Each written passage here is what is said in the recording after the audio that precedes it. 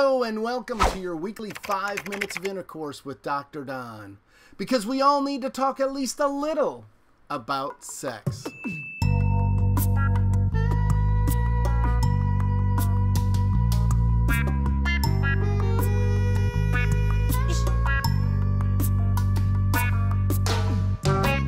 Last week, we took the first step towards granting your wish of having the ability to make anyone fall in love with you. We did this by having you recall what it's like to fall in love and by me describing the sympathetic nervous system to prove love is within you. This week, we'll get another step closer to granting your wish.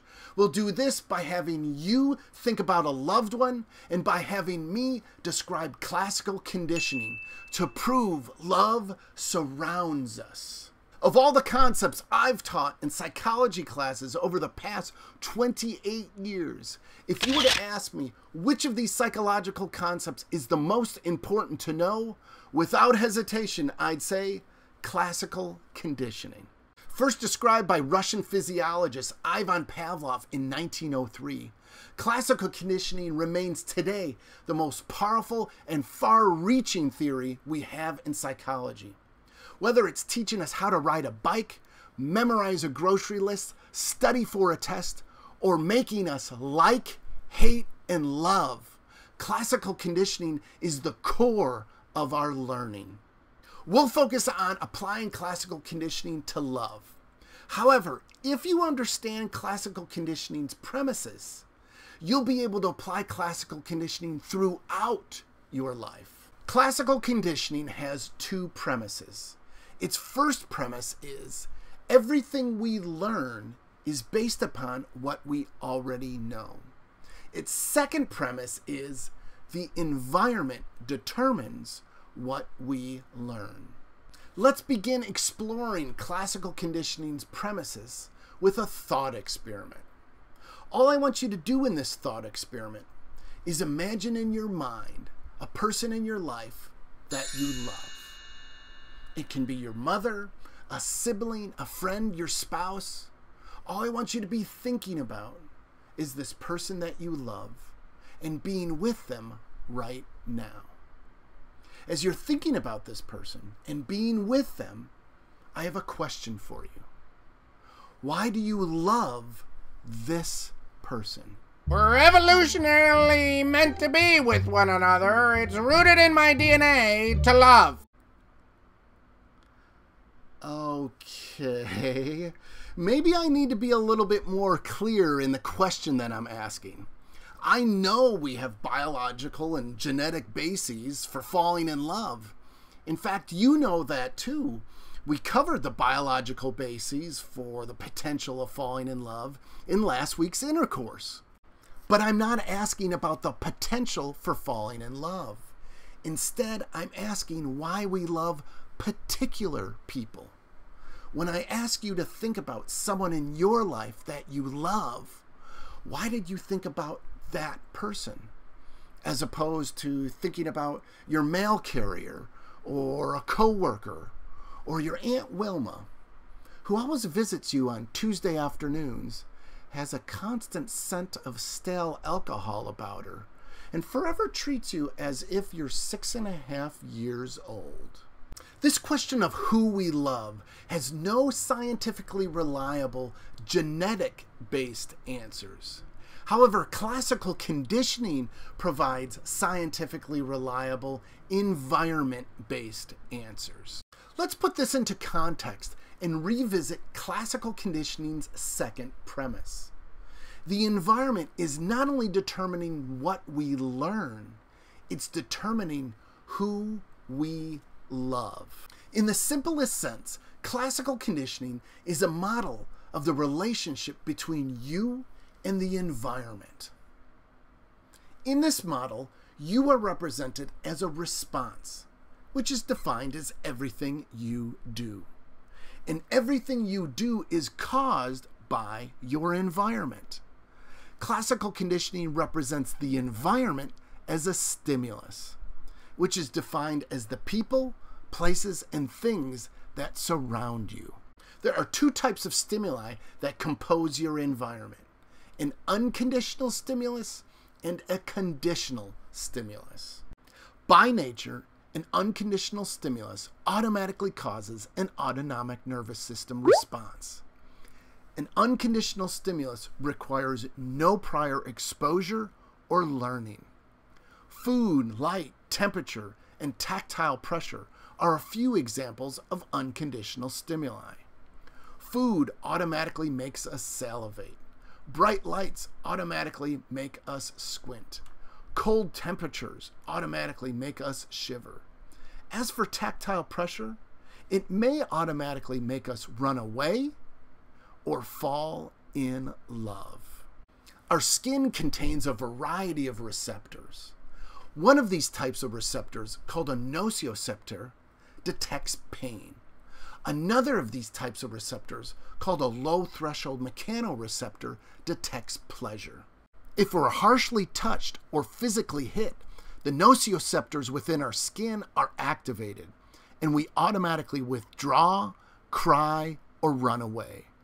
If, however, we're caressed or touched in a soft, warm, and yielding way, the low-threshold mechanoreceptors within our skin are activated. The neurotransmitter oxytocin is likely produced, and we automatically stay near the touch or seek it out when it's not around us. World-renowned psychologist Harry Harlow called this soft, warm, and yielding type of touch a contact comfort touch. Contact comfort touches are associated with bonding and love. Unfortunately, this week we don't have enough time to fully explore the extraordinary benefits contact comfort touches have on our health throughout our lifespans. But I promise you, very soon, we'll spend an entire episode of 5MI Weekly on touch.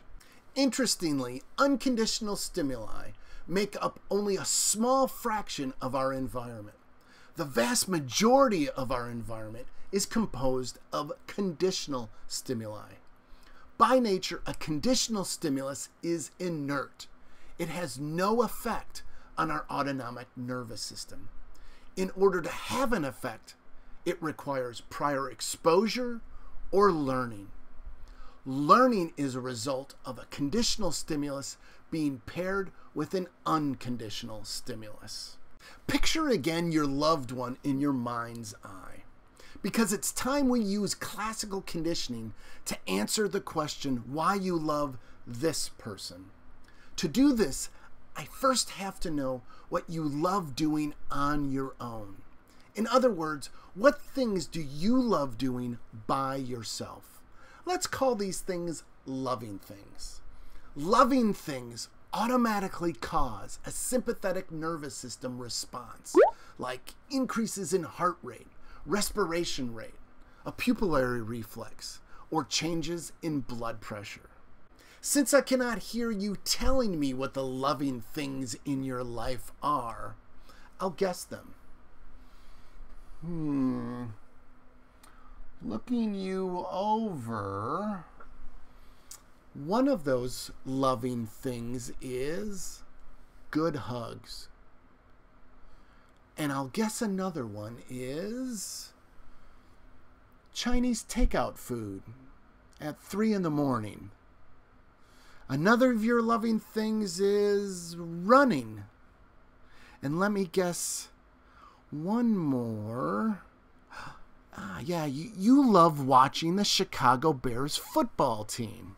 So how'd I do in guessing the things that you love doing on your own? 4 for 4? 3 for 4? 1 for 4? In all seriousness, let me ask you about the real loving things in your life. What would happen to you if you stopped doing these things? What would the absence of loving things cause you to become? I'll give you a hint. The absence of love isn't hate, it's depression. Let's put this into context and revisit again classical conditioning's second premise. One of the people the environment is determining whether to love is ourselves. But enough about loving yourself. let's get back to that loving relationship of yours and finish answering the question why you love this person. Through conditional stimuli being paired together with unconditional stimuli, classical conditioning will show us you learned to love this person. I want you to recall the first time you met your loved one. What kinds of things did you do together in order to learn about one another? Now, if I was to guess, I would guess there was some hugging going on. Maybe some Chinese takeout food in the early morning hours. Jogging together after work on the weekdays. And watching Chicago Bears football games together on the weekends. So why do you love this person you've been thinking about these past 10 minutes or so? Simple. You love this person because you do loving things together. Before having done loving things with your loved one, they were like any other conditional stimulus within your environment. They were inert and had no effect on the sympathetic branch of your autonomic nervous system. But after repeatedly doing loving things together, your autonomic nervous system began sympathetically responding to and eventually transforming your loved one into a loving thing. Until finally, according to your sympathetic nervous system, your loved one became equal to hugs, early morning Chinese food, running, and the Chicago Bears football team. I realize classical conditioning cannot explain everything about love. However, classical conditioning makes clear the requirements of a happy, long-term relationship include two people doing loving things together. These requirements have one subtle but important caveat. Having loving things in common with another person does not predict falling in love or staying in love. What predicts love forming and remaining is doing loving things together. What predicts love ending is doing loving things apart. Speaking of ending, my time is nearly up this week. About 8 minutes ago. But I think we've achieved our goals of demonstrating the environment surrounds us with love and classical conditioning causes us to fall in love. Consider yourself officially one step closer to gaining the ability to make anyone fall in love with you. Let me end this week's intercourse with a promise and a question. I promise next week you'll be going on a blind first date, and I'll be describing the excitation transfer theory, which is the last piece of information you need in order to make anyone fall in love with you. But before I do that, let me ask you a metaphysical question. Now that we know love is within the environment, does that mean if your environment changes, then your loved ones change as well? To maybe the mail carrier, that coworker, or even to Aunt Wilma? Thanks for watching. If you could rate this video, I'd appreciate it. Like us on Facebook at 5MI Weekly and follow us on Twitter. If you have suggestions about intercourse topics, then leave your ideas in the comment section. Or send those suggestions on Twitter to @5MI_weekly using the hashtag 5MItopics. If I use your ideas for an intercourse, then I promise I'll be sending you a free copy of Being, my book on happiness.